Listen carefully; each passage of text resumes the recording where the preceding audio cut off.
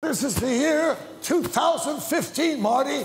The future. Did you know? Back to the Future's Marty McFly was going to be played by someone else during the early shoots. For the first Back to the Future film, Marty was portrayed by young method actor Eric Stoltz. Stoltz's breakthrough performance was in the 1985 biographical drama film Mask, in which he was nominated for a Golden Globe Award for Best Supporting Actor. In spite of that, Stoltz's lack of experience in teen comedies clashed with director Robert Zemeckis' vision. As 5 weeks into filming, Stoltz was replaced by Michael J. Fox. However, Fox was occupied with family ties at the time, but fortunately, things worked out at the end. Back to the Future went on to become a box office success and has won multiple awards, cementing itself as one of the greatest trilogies of all time. If you want to see more of these, then subscribe down below.